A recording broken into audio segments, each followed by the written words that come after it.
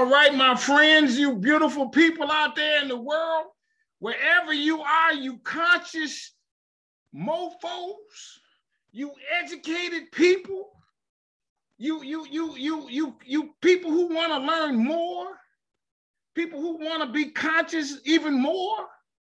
I got a guy on the channel. I had a talk with him yesterday. I was extremely impressed. He impressed me in 5 minutes, my friends. PhD dude, wrote the dissertation and all that. Heavyweight guy. He's a professor at Ole Miss. Can you imagine the circumstances in which he do what he do at Ole Miss? Oh my God. That's not what he's going to talk about. He's going to share some knowledge with you. I'm Anthony Brogdon. You know who I am. You've been watching me. You know Strong Inspirations, where we give it to you straight, no chasing.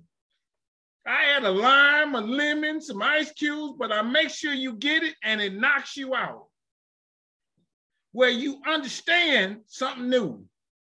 Thank you for watching. A lot of good things is happening on the channel. My numbers is up. People are ordering my book. I'm excited that more people are understanding this good Black history that I try to provide you, my friends. I got a few things. I'm gonna go fast. My man is busy. He hopping, he moving, he grooving. One, I got this festival in Quindaro, Kansas. I want you to come down. I need 1,000 of y'all to meet me May 27th through the 29th in Quindaro, which is a suburb or really a part of Kansas City, Kansas. I got a video on the channel where I interview a guy whose great-grandfather walked across the Missouri River to get his freedom when it froze. And then he told that man, don't come over here looking for me because I'm shooting back. Don't come over here looking for me. In Quindaro, you got to watch that one. I'm having a toy drive in Quindaro to introduce the festival May 4th. I'm jamming, my peoples. I'm having a festival in Elaine, Arkansas. Did you hear about that massacre that they killed almost 300 people and they standing in the fields? All because they was tired of being taken advantage of? Watch that video. I'm jamming on this channel, my friends. Hit the subscribe button. It's free. I don't ask no information. All I ask is that you subscribe. It kind of really, I ain't gonna lie to you, between me and you, it lets you know you like me. You like what I'm doing. Hit the like button on this video. Watch, you're gonna like it a lot. Hit the notifications bell. So when I'm putting 4 or 5 videos up a day, I just released one before this show. Just released, I put them up and I'm jamming. And then tell somebody about Strong Inspiration. Don't be keeping this to yourself, acting like you know everything and don't want nobody to know where you got it from. Don't do that. That's an injustice. All right. And to do this, my friends, watch my movie. I'm a filmmaker. I'm serious about my game. Business in the Black. It came out in 2017. And when it did, I took it with my own money to 40 cities around the country. I was showing it where I was like Johnny Appleseed, spewing out this knowledge. It's on Amazon. And I'm putting it on Tubi and them other digital services you can watch it and then read my book. I really want you to read. Matter of fact, I'm so confident in the book. You read my book and you don't learn nothing new, I give your money back. Have you ever heard a book with a money back guarantee? Boom, there it is. I ain't even gonna ask no questions. I send your money back. And every 10th book I sell, I donate one to a school. People need to know this because I didn't know it. I don't know what happened. Maybe I was asleep in that class when they told me about slaves who own businesses. Don't know what happened. But when I found out by happenstance, I look up and say, man, I got to share this. Boom, there it is. Get my book. Go to my website, businessintheblack.net. Go there right now. Hit the subscribe button right now. Now, you know, you hear me use this word strong a lot. That's my favorite word, man. I've been using strong for a long time. Somebody said, hey, man, you need to have you a brand word that people can recognize you by. I came up with the word strong. Boom, just like that. And it goes for everything I do. And in my world, strong stands for strength, tenacity, resilience, and a sense of oneness, nobility, and grace, which is the introduction to my guest today. He's a strong man, strong soul, brother. Come on, man, introduce yourself. Let's get it on. Thank you for coming on the channel.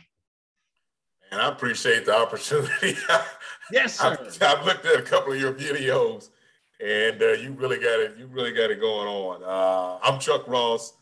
Like Brother Anthony said, I'm a professor at the University of Mississippi.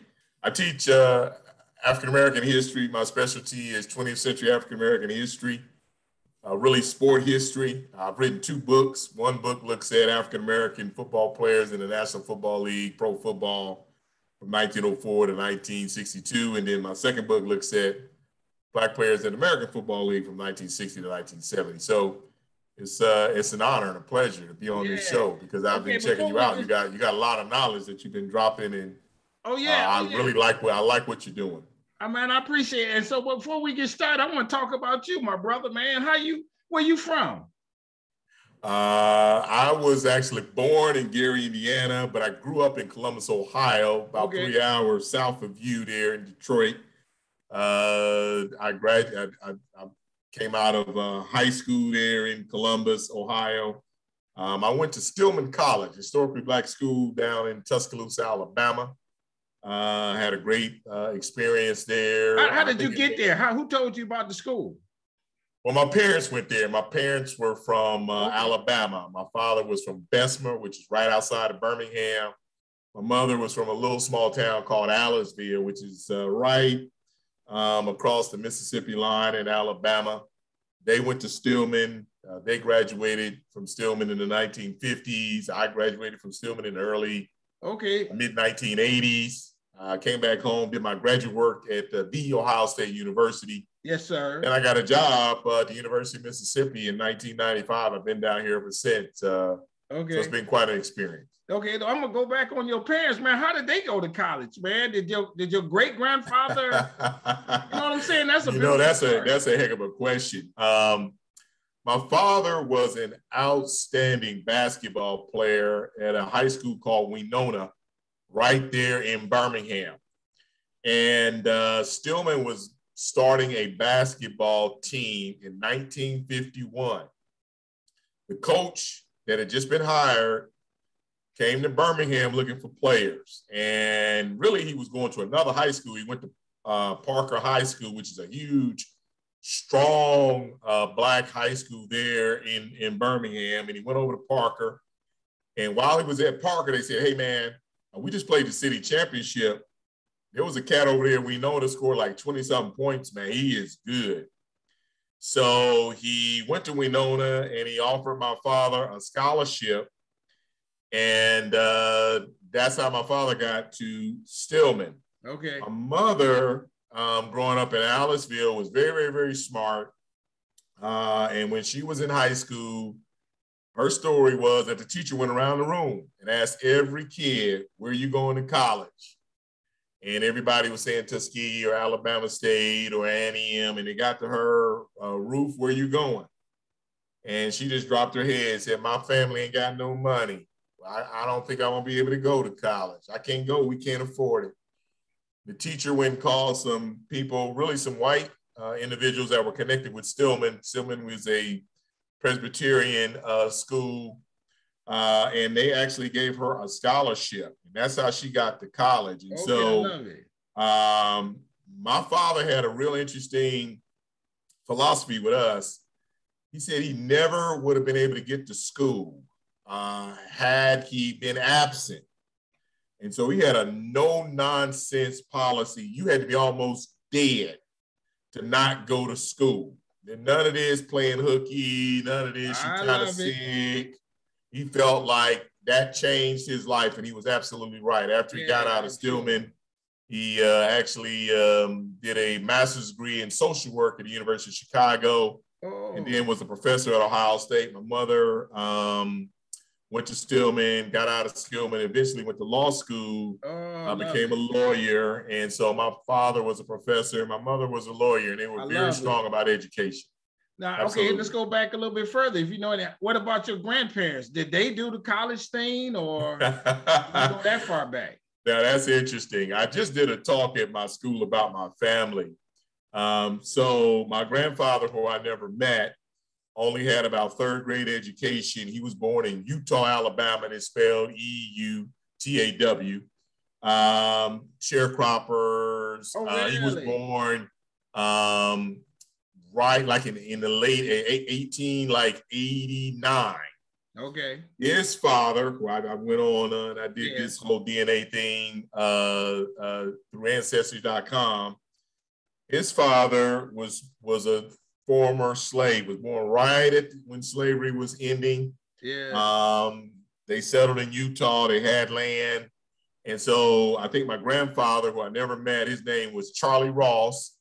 He left Utah and migrated to Birmingham, and he worked in the steel mills and stuff like a lot of African Americans were doing. But he was a very interesting individual in that he had the foresight to start. And I heard all these stories from my father and his younger brother, my uncle, cleaners. Oh, In I love essence, it. yeah, so it's interesting. The cleaners was basically on the back of their house, and he had a press, and it gave him a certain amount of autonomy where now they were insulated from white people, to where they had probably a little bit more pride and a little bit more kind of economic control over themselves, Yes. where they weren't working in the steel mill or working for a job. My grandmother never worked. She was in the house, and she was very insulated. She wasn't a domestic where she had to go and work in a Yeah, there white was a lot person's of that house. going on. Yes. And so my grandfather had his cleaners. Black people brought their clothes. And then one of the first jobs my father had was they had a bicycle with a basket on the front of it. And he went around, delivered the clothes and picked up clothes.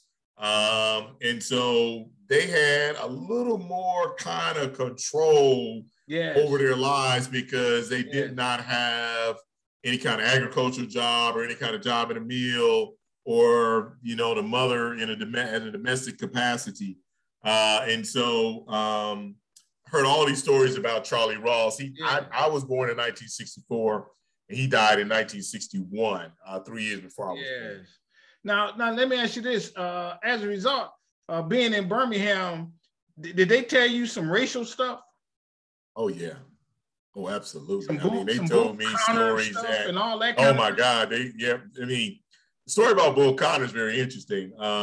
So baseball was very important. My father played baseball, and the Negro Leagues were just powerful. They were in the apex during this time. And the Negro Leagues were more than simply sport and wins and losses.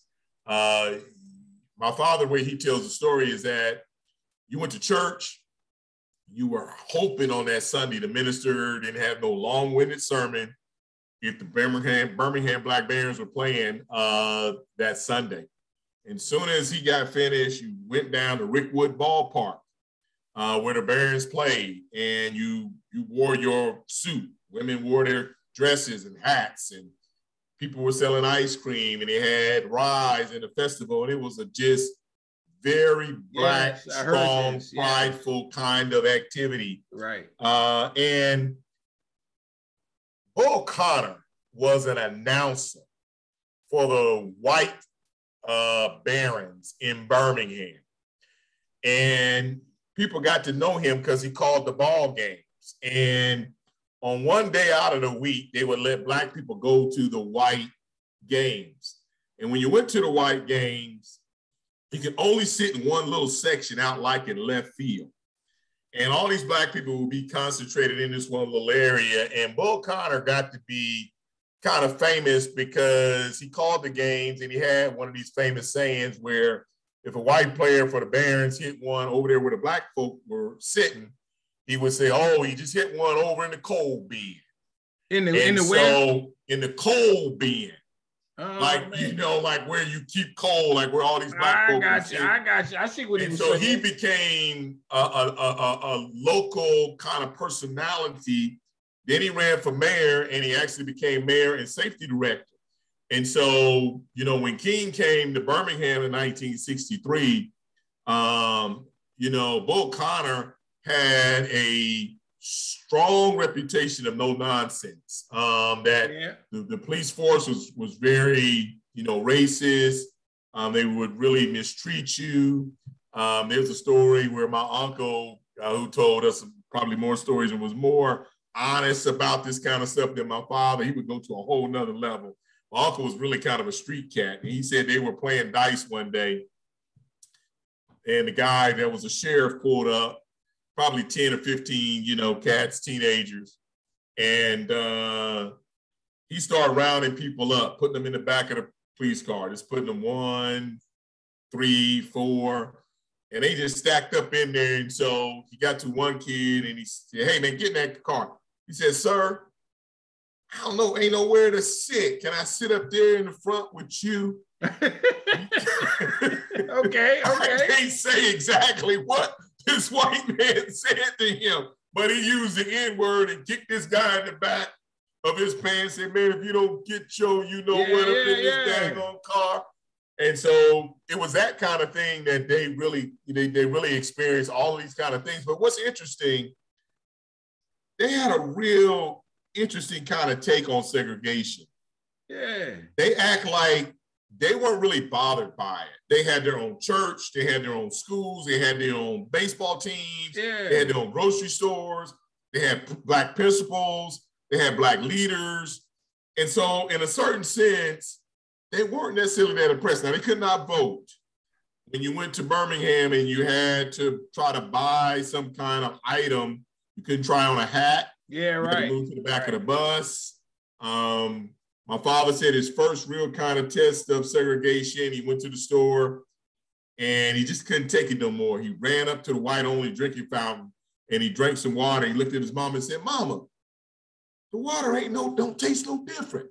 She said, "Come on here, boy. Don't be fooling around with that kind of stuff." She didn't go into the complexities of it. Yeah, right. But basically, they felt like, just because those white people doing their own thing, they playing basketball at the University of Alabama and all this, they felt like they had their, they seeing, Willie Mays. They got all these great players. The Birmingham Barons are coming through. Everybody got their own house. Fathers are present in the home. Very few people didn't have a father at home. Yes. Black men making a ton of money at the steel mill and the coal mines in Birmingham. Everybody buys a new car every year. So for them, their whole thing was, we ain't really trying to do with these white people. I mean, we ain't really complaining. We got a certain amount of pride and dignity. And they felt like, in a certain sense, African Americans kind of lost that when they started integrating, because what happened is no more Black principals, no more Black teachers, no more Black kind of pride messages in school about what you can do, what you can be. Okay, let me ask you this then. Go to. Let me ask, since you said that, hold on, let me interrupt you. Since you said that, why did they want integration? Why do you think they wanted it? Well, I think Dr. King and others felt like the fact of the matter is, it just boils down to, you pay taxes. There you go. That's what I got. Okay, you pay taxes. Right. Okay, the federal government takes your money. The state of Alabama, Mississippi, Louisiana, Georgia, South Carolina, they take your money.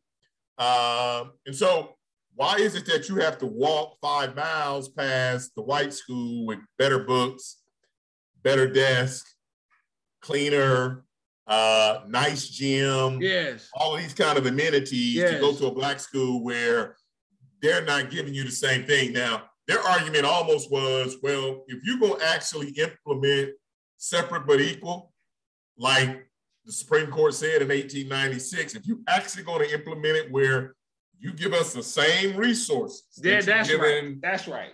Okay, but the reality is that was simply philosophical. It did never happen in terms of literal. It was simply something where Black people got less resources. They're paying the same kind of taxes. And so that was what the argument was.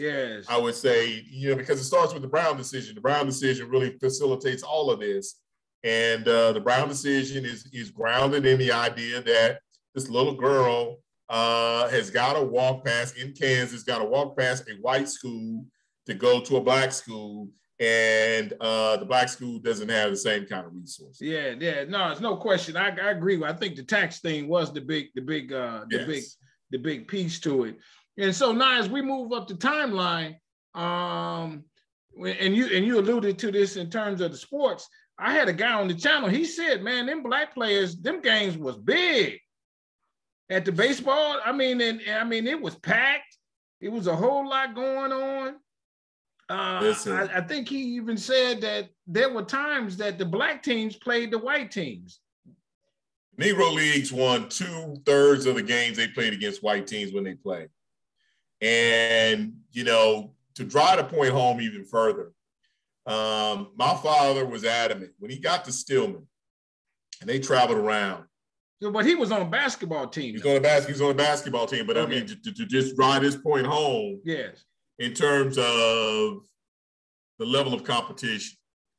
He said, when you go to Tuskegee, go to Alabama State, go to Alabama A&M, you go to Jackson State, you play Texas Southern, you have teams where the best African Americans, okay, because there are fewer black schools than there are African Americans in the population, probably in relationship to white people and the opportunities they're having to go to college. Right. Their whole mindset was, listen, to be able to make a team, whether it's baseball, basketball, or football, particularly a college team, to get a scholarship, you had to be able to bring it. And so, he was saying here we were shooting jump shots, knowing how to dribble and doing this, and watching white guys at the University of Alabama shooting chest shots, still shooting underhanded free throws. Yeah. He said, man, we would have beat the University of Alabama by 30 points. He said, there's no way that level of competition was at the same level of these black schools. And a strong argument can be made because once segregation began to kind of come under assault, a lot of these white coaches, Bear Bryant, Coach Vault here, and other individuals that coach, whether it be basketball, football, whatever the case may be, they were very, very reluctant to play black teams.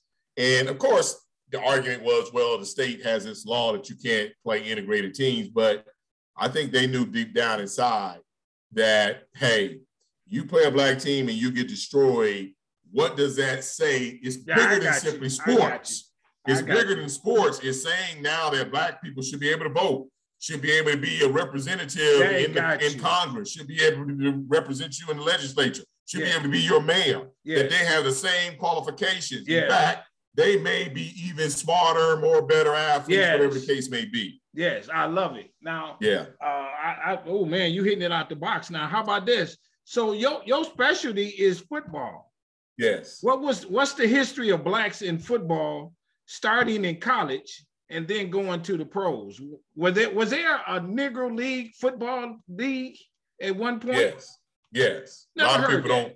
A lot of people don't. But if you read my book, Outside the Lines, published by NYU Press, you'll be able to because I have a chapter that looks at that. It's very interesting in that football, particularly pro football, allowed black players to play in the early 20th century. The first a lot of people don't know this, the first African-American pro football player that we can document that was compensated was a man named Charles Follis, who played up in Ohio, in Shelby, Ohio, from 1904 to 1906. And football was very, very different. A lot of people died because people got kicked in the head, people got punched, people got kicked. Simply because you were tackled on the ground, people might elbow you, do all kinds of things to abuse you. And so he had a lot of physical abuse. He only played for 2 years. And so from 1906 till 1933, there are about 13 to 14 African Americans that play pro football. Is this the NFL or is this some other kind of league? This is basically, initially the NFL was called the American Professional Football Association. It was started in 1920. In 1922, it changes its name to the NFL. And so from 1922 to 1933, the NFL has a lot of teams in a lot of areas in the Midwest, small towns. They're really struggling to get fans, to get stability. But by 1933, they've kind of established that. And there are 3 major owners that are involved in the establishment of the unwritten color barrier in pro football. Okay. The architect of that was a man named George Preston Marshall, who ran the Washington Redskins. He was adamant that he would not play black players. The other individuals that were involved were Art Rooney of Pittsburgh Pirates, really Pittsburgh Steelers. Right. Wellington Mara, who ran the Giants, and one other individual, of course, George Halas, who was really the founder of pro football. All these individuals. So Halas, Mara, and Rooney kind of went along with Marshall. There's an indication that in 1933, when the NFL is reorganized and they have a championship game and it's become a lot more popular and stable, Marshall says, hey, we don't need to keep letting these black players have this opportunity. So from 33 to 46, there are no black players that play in the NFL. Now, you won't find in the NFL minutes at the Pro Football Hall of Fame, in their library, in their archives. I've gone through all of that. Everybody, the number of historians have looked at this. Yes. It seems to be just simply an oral agreement among these owners. And we know this because there are some phenomenal players that come out of college. Kenny Washington comes out of UCLA in 1939. They don't draft him. Jackie Robinson averaged 12 yards a carry at UCLA as a senior in 1941. They don't draft him. That's the baseball player, Jackie Robinson? Listen, Jackie Robinson's weakest sport was baseball. Really? Okay? Absolutely. He probably pound for pound was one of the best college football players in the early 1940s. He led it in UCLA in football. He led the Pac-10 in scoring in basketball. He ran track, and he played baseball. He only hit about 280 or 290 at UCLA. Jackie Robinson went on the record and said Kenny Washington, who actually played for UCLA as the left halfback and did a lot of the passing, Kenny Washington hit about 400 at UCLA playing baseball. Jackie Robinson said Kenny Washington was a way better baseball player than he. Really? Jackie Robinson is given the opportunity to integrate because of a couple of factors. Yeah. Played at UCLA, they already played with white players. He'd been in the military. He was married. Okay? So he wasn't a drinker or a carouser. There were a ton of players in the Negro Leagues. Josh Gibson. Yeah. Satchel Paige. Right. Buck Leonard. I mean, all kind of people that Branch Rickey could have pulled on and decided to use for this experiment. But Jackie Robinson was kind of perfect in that he was clean cut. He knew he had education, and Rickey needed someone that would understand the complexities of what he wanted. Okay, that you got to be able to stomach this abuse. You got to be articulate.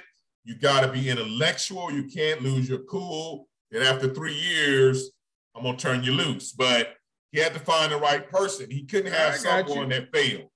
And it arguably maybe killed Jackie Robinson in terms of his high blood pressure and diabetes and all this stuff. Oh, is that right? All that stuff took a toll on him at the end of his life. And I think a lot of that was because that was against his natural personality. I mean, growing up in high school, he fought all the time. Anytime a white person said something derogatory, he challenged that. When he was in the military, he got kicked off a bus because he got on the bus. And in the South, a lot of people didn't realize this, but a lot of bus drivers wore guns, like a pistol. They felt like they was almost like the police, like they could just do it and say anything they wanted to black people. So he got on the bus at a camp in Kansas. Bus driver said, "Hey man, move on to the back of the bus." He said, "Hey man, I'm moving. You ain't got to talk to me like that." He said, "Hey, what's wrong with you?" they went at it. Jackie Robinson was arrested. He told the Army, hey, man, I hadn't done anything. So they gave him an honorable discharge. He played with the Negro Leagues before he got an opportunity to play with Brooklyn. And when he was playing with the Negro Leagues, a lot of players were really worried. They didn't never send him in to talk to white people about food or anything like that, because he was always adamant, hey, man, if we can't sit here and eat, don't buy no gasoline from these folks. I'm not drinking out no water hose, because they don't want to give us some water. And so he really pushed the envelope, and the Negro Leagues were really tough for him because he felt like, I'm an American, I have certain rights, and I don't need to accept this. And a lot of the brothers that were playing the Negro Leagues, like, hey, man, I got a family. I'm trying to make money, man. I can't be up here. This is bigger. This is what life has always been like in America. I got you. I'm just going to accept that. Then I want to go back to this question again, though. Was there a Negro League football? I'm sorry. So yeah, no, you're good though. You're good. When the color barrier comes down from 33 to 46, there are a number of black players from Kenny Washington, even Jackie Robinson, a whole lot of outstanding players that are coming out of college. And interestingly enough, Fritz Pollard, who played in the early 1920s, puts together a team called the Brown Bombers, named after Joe Louis. They played out of Harlem. They played a lot of semi-pro teams. Oh, really? There were a number of teams. There was a black team over in Knoxville, Tennessee, another black team out of Nashville, Tennessee. And so there were a number of black players. There was an outstanding player named Joe Lillard who played at Oregon, who played with the Cardinals in 1932. And unlike Robinson, got into a lot of fights on the field while he was in the NFL. They released him and going into after the 1933 season. Yeah, he got his own team. And so there were all these teams that, that really were put together that were teams that were based out of kind of local locations that were Negro League teams because, hey, the Negro Leagues were booming in baseball and they saw that. And a lot of African Americans. But did they have a name for the league or something? It wasn't that formally organized. It wasn't the league, but it was just these individual teams that played. A lot of them played kind of over in the Northeast. The Brown Bombers out of New York, Chicago, and then some other teams in the Midwest. Let me ask you this: I'm going back on the discussion just a tad because you got me going, man. You said something about the first guy in 1904. Yes. But what did he play at? He played for a team. He got paid for to play. Well, his name was Charles Follis, and he played for a team called the Shelby Blues in Shelby, Ohio, which is in northeastern Ohio. It's right over there kind of by like Canton, Mansfield, all of that area back up in there, real blue-collar area. He was a halfback. And he, again, got this opportunity because it was a white man who had this team. He needed somebody at halfback that was outstanding. Follis had played at Ohio Wesleyan. At Worcester College. He played at Worcester College up there in Northeast Ohio. And people knew him, knew he was a great college player. And so he gave him this opportunity to play. And he played for 2 years. Just had a lot of shoulder problems because got his shoulder dislocated. And again, we're not talking about face masks. You cannot come out the game unless you're hurt. You play both ways in football during this time period. A lot of physical abuse in terms of people kicking, biting, punching, stepping on you. And so after 2 years, he just gave it up. Okay. Let me ask you this. Who was the first black NFL player, I'm not trying to stump you with this, who made the Hall of Fame? The first African-American to be inducted into the Hall of Fame was Marion Motley Bill Willis, who played at Ohio State. I'm sorry, Bill Willis played at Ohio State. Marion Motley played at University of Nevada. They played together on the Cleveland Browns. I'm sorry. So Bill Willis actually was inducted first. Bill Willis is from Columbus, Ohio. He played on the defensive and offensive line. Really, he was an outstanding defensive lineman. In 1946, Paul Brown, who at this time was the coach of a military team after World War II is coming to an end. Paul Brown had coached at Ohio State in 1944. The idea was that after World War II ends, Paul Brown's going to come back to Ohio State. Well, they decided to organize a rival league to the NFL called the All-American Football Conference. The team that was in Cleveland, the Cleveland Rams, the owner of the Rams decided that I can't make things go in Cleveland. I can't get enough fans. I'm not making enough money. And so with the airlines now being able to be commercialized, the Rams were the first team to move to the West Coast. He moves the Cleveland Rams to LA and they become the LA Rams. So Cleveland doesn't have a pro football team anymore. Yes. So they start this new league called All-American Football Conference. And they reach out to Paul Brown and say, hey, we want a team in Cleveland. We want you to coach it. You can have 5% of the team. He thinks about it. He starts thinking about the money. He tells Ohio State, I ain't coming back. There's a real friction. Ohio State still has kind of beef with Paul Brown not coming back because they thought that they had made this promise. He had made this promise he's going to come back. Right. So he coaches the Cleveland Browns in 1946. Bill Willis had played at Ohio State under Paul Brown. Okay. So Paul Brown decides that, okay, I know there are no black players in the NFL. I don't care about that. I want the best players I can get my hands on. I love it. I knew I heard his name in this regard. So he basically reaches out to Bill Willis. He says, hey, I want you just to show up in camp this summer.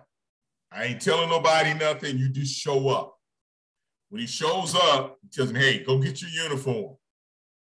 Goes out and gets the uniform. So all the white players are like, what's the deal? You know, they kind of like, they shocked about how this is ready to go down. Sure. So Paul Brown, he tells him, come on, we're ready to go through practice. I want you to line up over the center. And the center couldn't block him. He's so fast, so quick. They try to use a running back to kind of come off the center. Right. He tackles him every time. The white player's like, damn, okay. So he puts Bill Willis on the team. And so he needs a roommate, okay? Because when they go on the road, he can't. Paul Brown had coached Marion Motley, who was from Kent. Marion Motley was maybe pound for pound the greatest fullback to ever play in the NFL. If you've ever seen any kind of footage on Earl Campbell. Yeah. Okay. Earl Campbell ran towards contact. Right. Earl Campbell never hardly ran out of bounds. Okay. That's how Marion Motley ran. He initiated contact. He knocked people over. He was a just devastating fullback. So once Will Willis was on the team, he brought in Marion Motley, and the two of them were roommates, and they made the Browns in 1946. And so when Bill Willis finally retires from the Browns, he's the first African-American to be inducted into the Pro Football Hall of Fame. And then Marion Motley is second a year or so behind Bill Willis. I love it. Okay, I got a few more for you, my man. You own it. How about this one? Was when did they start allowing blacks to come to the games, to the NFL games, to be spectators? Well, you could go to games. I mean, you had certain kind of places you could sit in certain with certain teams. Okay, even before there were black players, you could go. Yeah, you could go to a game. I mean, there were going to be certain depending upon the location. Certain places, particularly in the South, they might have a very, very, very small black section, and that actually played to the detriment of some teams. For example, like in 1952, the NFL decides to expand, and they create the Dallas Texans down in Dallas. They have a couple of outstanding black. They have an outstanding black player George Talaferro, and another one named Buddy Young. They played at the fairgrounds. Black people could go to the game, but they were again in a section that was roped off behind the uprights in the end zone. And so, you know, that's a very interesting point because Paul Brown, the Browns are very successful in the All-American Football Conference in 1946. And a lot of that success is Black people had migrated to Cleveland. There were no Black players on the on the Cleveland Rams, but the Browns now have these 2 Black players. They're drawing, so the Rams may have been able to draw 20, 25,000 at best.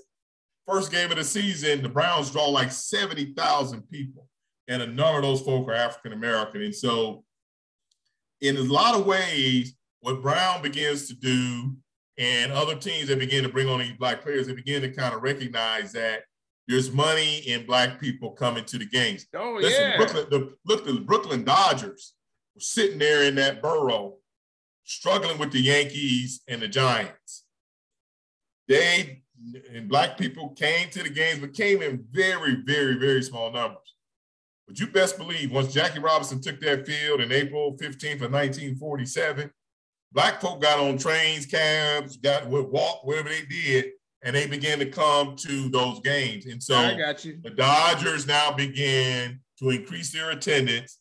Got to give Branch Rickey credit for having the ability because nobody else decided to do this, but also he was a businessman now. And so he understands that, yeah, I got you. Hey, Black people are not patronizing white baseball. And so his numbers began to pick up, and immediately the Dodgers actually begin to improve on the field because they bring on Campanella and other African-American players. They begin to now finally compete in the National League, get to the World Series, and eventually finally break through and beat the Yankees in 1955. So let me ask you this. Great question. Is there an incident on a football field, let's say, I'm gonna stick with that, where there's protest of Black players? Are there fights in the stands between the white spectators and the Black spectators? Any racial incidences that come to mind? Well, nothing necessarily that large that would be significant to where, I'm sure they were back and forth between Black and white fans. But let me say this. My second book that looks at African Americans in the American Football League. And by the 1960s, because of this whole civil rights thing and everyone now understanding protests, Black players in the American Football League decide that the AFL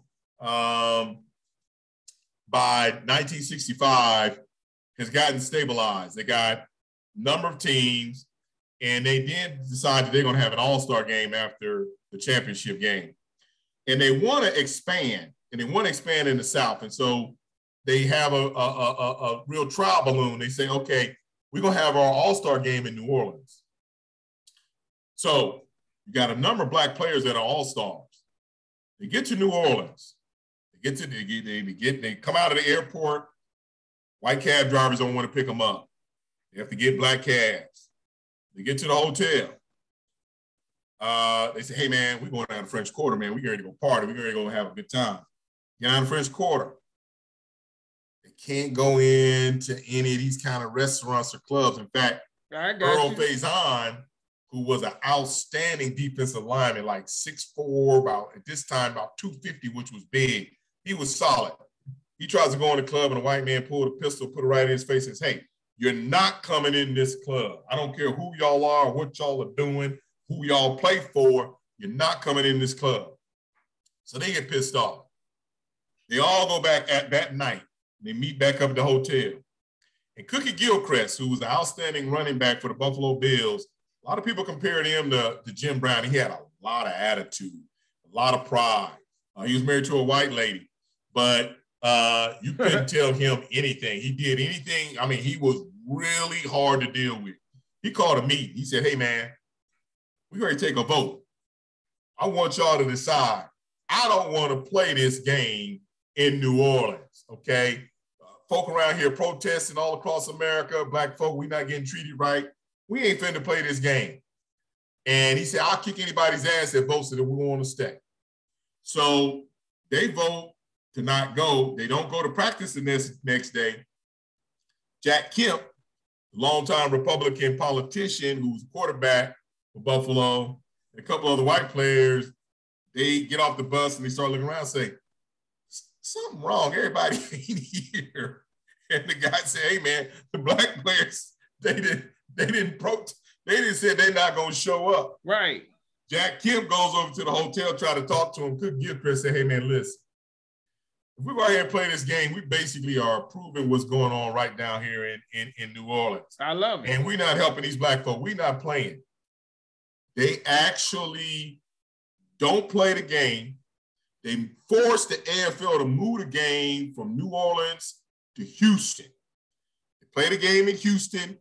All these reporters cover everything. And eventually, 2 years later, New Orleans gets the Saints. But they only get the Saints when the city of New Orleans changes its overall segregation policy in terms of clubs and everything. I love it. And so a lot of people don't know about that story. Yes. But these guys went out on the limb and told these owners, we ain't playing, man. Okay, y'all move this game. And eventually, when the Saints tried to be created, Rozelle, when he is basically trying to get everything approved through Congress, New Orleans has to change that policy for them to now get the New Orleans Saints. So the only reason they got the New Orleans Saints is largely because of this protest by these black players that took place in the AFL. It. What a story. You know, and that's the one thing that I guess you can conclude out of that is that when we do stand up and protest, things do happen. Absolutely. You know, I'll give you an example, and then this is off the line and, you know, kind of coming to a close and, you know, different topic. But I got a guy on the channel who was out of Birmingham who said Birmingham was up for a baseball team. But I guess Bull Connor said, hey, I can't have no blacks and whites playing. So you know what they did? They moved the team to Atlanta, and Birmingham as a city as a whole never grew to that extent. Things like that held them back, those racist attitudes. Absolutely. And, you know, that's interesting because, you know, at that time, probably Birmingham and Atlanta were probably comparable in terms of, you know, maybe population, opportunity, land, expansion.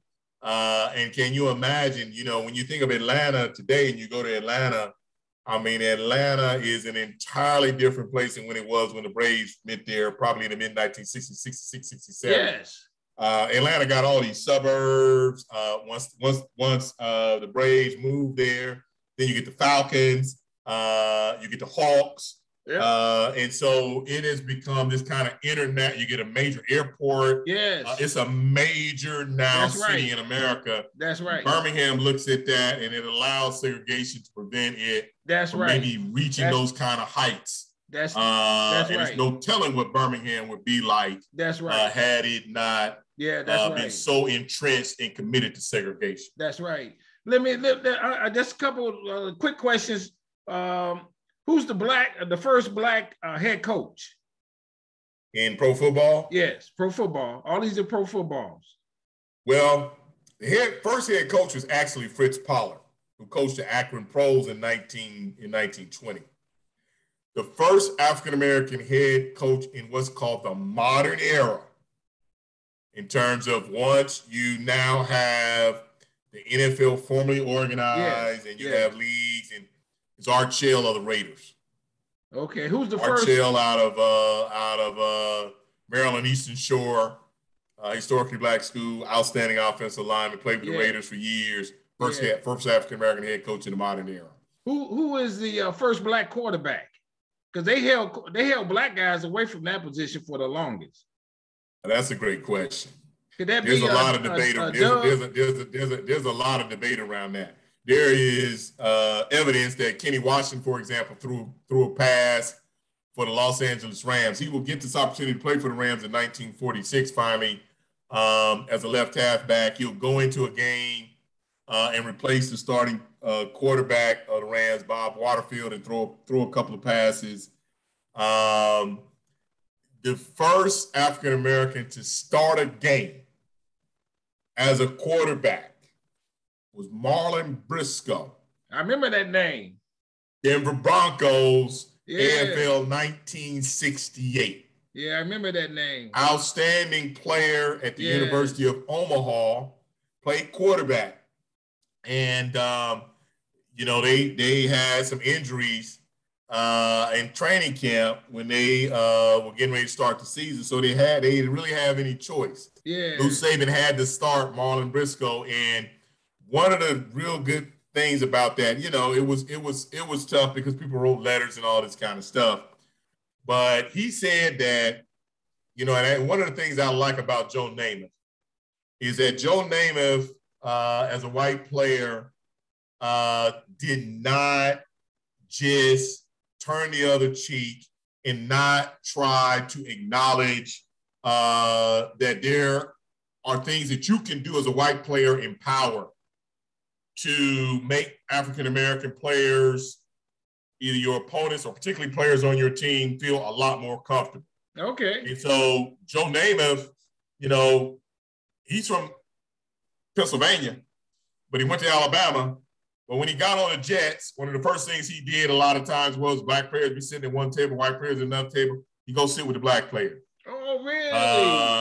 You get on the bus, black players on one section, white players in another. He go sit with the brothers.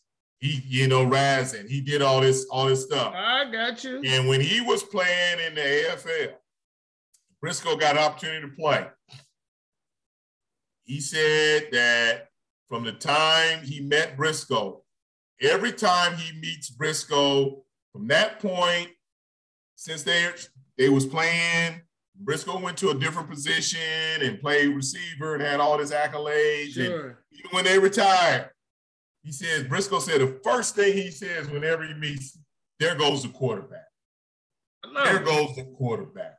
In essence, Namath is basically acknowledging you should have been a legitimate quarterback, but because of all this racism, you never really got this opportunity. But I'm going to acknowledge. Yeah, okay? I love it. And so really kind of, and Briscoe has been really touched by the fact that Namath continues to actually do that. As we come to a close, is there a question that I have not asked you? Is there that, you know, kind of burning on your mind? How do people find out about you, get your books, that kind of thing? Your website? Well, I'm at the University of Mississippi. They can Google me. I've got a couple of books, Outside the Lines and Money, Mavericks, and Men, that looks at Outside the Lines, looks at African Americans, basically in the NFL, and Money, Mavericks, and Men looks at African Americans in the AFL. And I've been talking about a lot of things that's been happening in the world in terms of whether it be from George Floyd, and all of a sudden now America has decided, oh, we got a racial problem. Oh my God, we got to figure out how to kind of start dealing with this, and we need to talk about this. And people are protesting, and you know, Black Lives Matter isn't necessarily this kind of white hatred kind of organization. But probably the thing that's I maybe would close with is this recent situation with John Gruden as a head coach of the Oakland Raiders, and these emails that he sent out. And it's, you know, in some ways, he's just a representative figure of a larger kind of situation. I love it. Because, you know, we've been pushing for African Americans to get opportunities both at college and at the pro level, to be head coaches, to be general managers, to be head coaches in college, be athletic directors, to be in these power positions, to be coordinators, offense, defense. And we keep getting all of this kind of rhetoric, and you keep getting bypassed. You keep getting individuals that are in a lot of ways not really qualified. They're young, they're white, they're male, and they just make these individuals comfortable in these decision-making positions that they're in. And that's extremely problematic. We're almost at a point where it feels like the powers that be in this country have decided that, well, you know, Black folk, y'all can just be the laborers. Y'all can be, you look at it, when you watch football this weekend, the majority of the people out there on this field that's making this money for these colleges are African-American males. Right. When you watch Sunday football on Sunday, the NFL is 70% Black now. It's the biggest sport in America in terms of its revenue. And so it's almost like the powers that be have said, well, hey, we can't compete with African-Americans on the field. Just let them have it. They're better athletes. They work at it harder, and they spend more time at it. But they're not going to be the ones in the decision-making process. And so that's the next step in this fight is that, I got you. Hey, we got the same amount of intellect. Yeah, we that's should right. have the same kind of opportunity. I'm going to stop him there because we rolling. I'm going to have him back on the channel. Watch. Yeah, got to come back on. Man, I know he ain't did all he got in his mind in this short period of time. I'm going to have him come on as often as he would like to. Absolutely. Because he knocked it out the box, man. Yeah. I didn't know them things about Jackie Robinson. Yeah, I did. Check it out. Look up Jackie. I knew that when they select the person to be that front one, that they think it through. Yes. To see if you can handle all of the conditions. And I heard that because Rosa Parks was not the first Black woman to say, I ain't getting up on my seat. Oh, no, there were several other Black women. Yeah, there were several. But she was secretary had been secretary of the NAACP. Yeah. And like these other women, she was older, solid person in the community. Yeah, right. They weren't going to be no backlash. What right. To say about Rosa. That's my point. Yeah. Everybody, this is what I do with Strong Inspirations. I find these super brilliant people, these experts. He didn't even have to look for the notes. He had it like that. I find them somehow, and I asked them to come on the channel, and here we are. Everybody, hit the subscribe button, hit the like button on this video, because I know he blew your mind, didn't know all this stuff. Hit the notifications bell for when I put the videos up. You get notified, you get a ding, you get a shock or something that says, hey, Strong Inspirations is back at you once again. Tell somebody about this channel. I got 580 something subscribers. I want 5,000 in the next 3 months. It's going to blow YouTube's mind that many people hit the button, which ain't a lot of people, but that's what my goal is. Watch my movie, read my book, read his books. Are they on Amazon? Yes, they are. I'm gonna put them in the description. Read his books. Yeah. And support this brother in that regard. And so I say to you, my friend, with all sincerity, I want you to stay strong, stay safe, stay on your grind. I love what you're doing, that you have followed through on the background that your ancestors provided for you to go to the highest height to finish that dissertation. And now you are passing along your knowledge, not just here on Strong, but through them students that you teach at Ole Miss. Yeah. I appreciate you doing it. Everybody, this is what we do. I'll say bye-bye, we out.